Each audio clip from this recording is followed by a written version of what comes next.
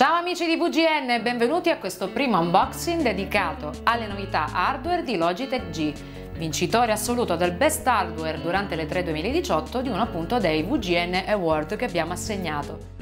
Oggi vi parliamo della tastiera G513 Carbon della divisione gaming di Logitech, appunto Logitech G. Andiamo dunque ad aprire insieme la confezione per scoprire cosa contiene al suo interno.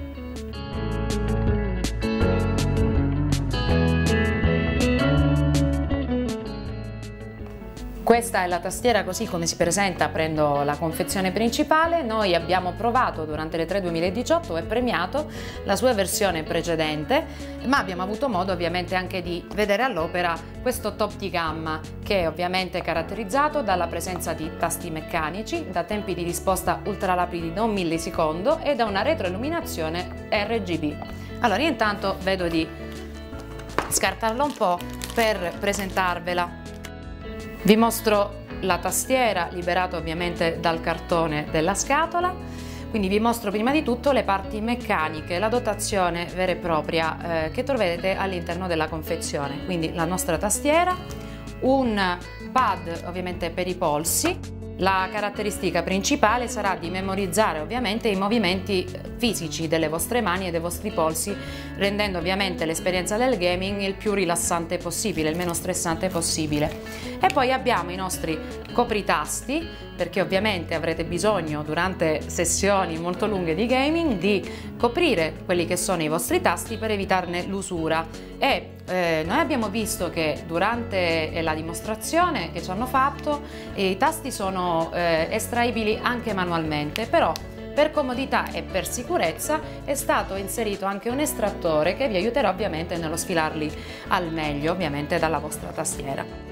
Dettaglio che salta subito all'occhio di questa tastiera è sicuramente un elemento di design, ma anche di resistenza vera e propria della tastiera, che è questo bellissimo telaio in lega di magnesio e alluminio che è stata progettata proprio per usi molto prolungati e anche un po' rudi della stessa tastiera.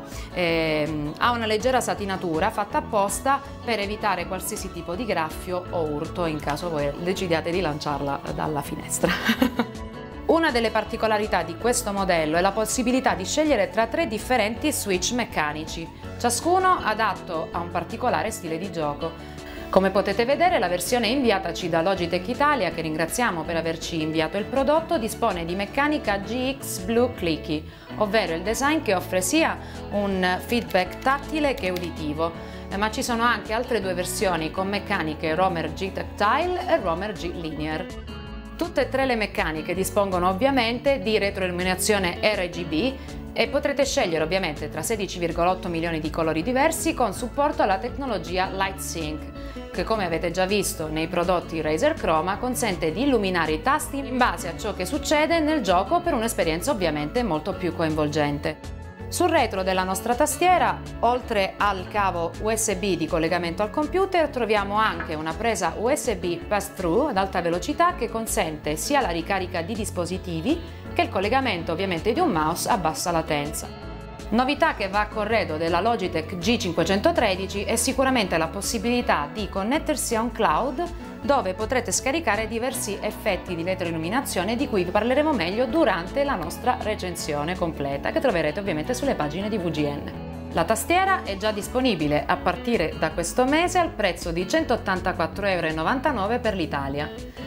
E con questo unboxing vi salutiamo, restate sintonizzati ovviamente su tutti i nostri canali e continuate a seguirci. Ci vediamo alla prossima, ciao!